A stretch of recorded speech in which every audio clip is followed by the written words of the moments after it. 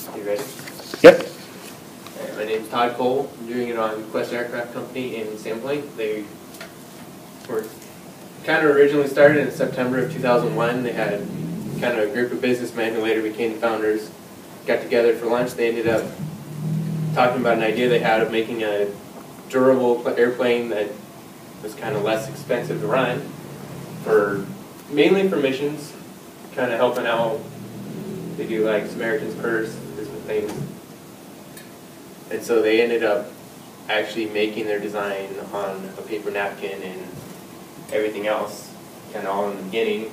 Later on, after they got all funding and the groundwork, they actually started in 2008 of April. And their mission kind of from the beginning was to design and manufacture a bush aircraft that kind of it suits the needs of missionary and humanitarian aviation.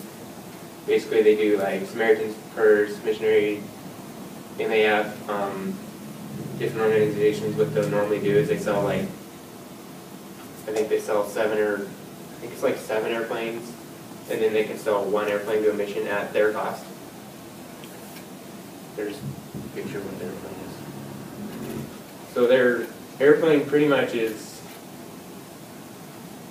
their design of their airplane is pretty much, it runs off of jet fuel using a turbine prop air engine, a Pratt & Whitney, really big one. And basically they have incredible takeoff distance. I mean, it takes off on hardly anything. I'll show you that in a little bit. But for what they do, I mean, it holds a lot of people, a lot of luggage, and it still gets off pretty easy. Their competition, pretty much their only competition is Cessna's Caravan. They have one kind of like it in the same class, but it still doesn't really outperform them. They still outperform Cessna in their takeoffs and landings.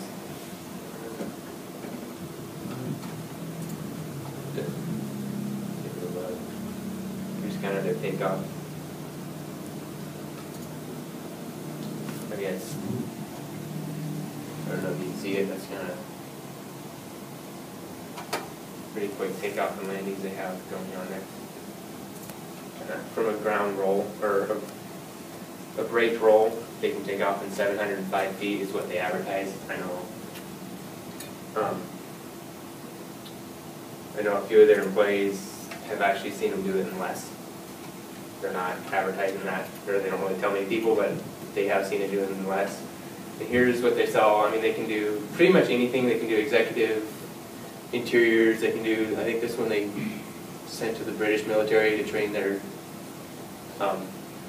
jumpers, basically. So they set that all up for them. And they just, that's Quest Aircraft. So.